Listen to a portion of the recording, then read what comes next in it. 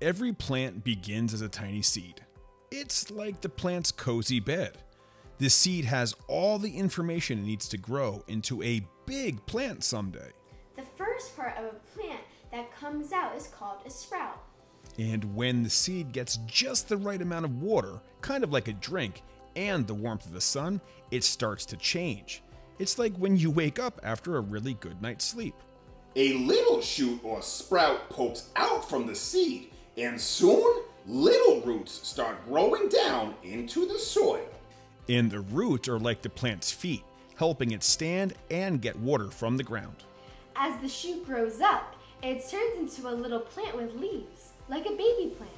And those leaves reach and stretch out for the sunlight to make food for the plant.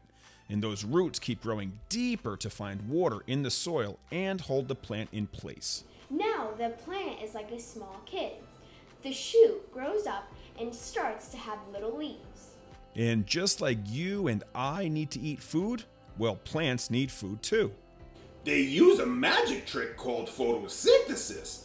Plants use sunlight, water, and CO2, or carbon dioxide, to make their food.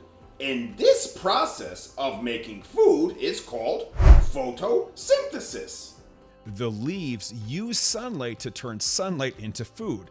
It's kind of like the plant's kitchen where it cooks its own meal. As days go by, the plant keeps getting bigger and bigger. It's like when you grow taller, more leaves and branches come out. The plant also drinks water from the ground using its roots, just like you drink water to stay healthy. And when the plant is all grown up, it might start to make flowers.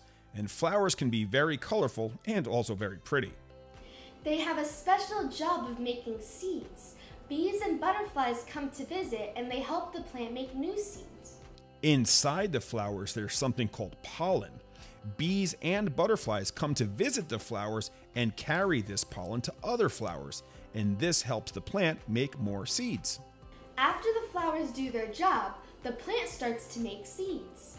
And you can think of seeds like the plant's babies. They hold all of the information to make new plants just like their parent. And the plant can drop the seeds on the ground or let the wind carry them to new places. When the weather gets cold, some plants take a rest and go to sleep during the winter. It's kind of like when you curl up under a cozy, warm blanket when it's cold outside. These plants wait for the warm sun to wake them back up again in the springtime. Some other plants only live for a season, and when it gets too cold, they die. But don't worry, because their seeds start the process over again next year. And as the weather gets warmer, the seeds sprout and new plants begin to grow all over again. Well, hey, guess what? That is a plant's life story. And just like how you grow and change over time, so do plants. Thanks for watching. Don't forget to smash that thumbs up button. It really helps out our channel. It sure does. Make sure you subscribe. Bye.